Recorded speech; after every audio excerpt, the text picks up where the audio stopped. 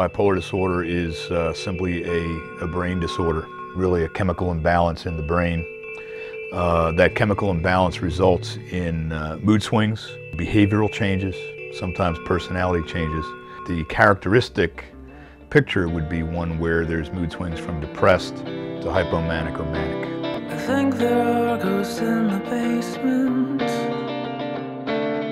playing with old toys. You hear them in the boxes and the baby clothes, and pocketing the jars of antique coins. You were antagonistic in public. You know, you would push people's buttons, you know, for reasons that, you know, they didn't understand. They didn't understand why you were coming on to them. So it was, you know, part of the fraud of the lawyer was, you know, we could go to a bar, you could say something to somebody and it could be the wrong person and they could just beat your ass for it. I know I came pretty close to getting my ass kicked at Casey's. Yeah. The night I got thrown out. Yeah. Yeah.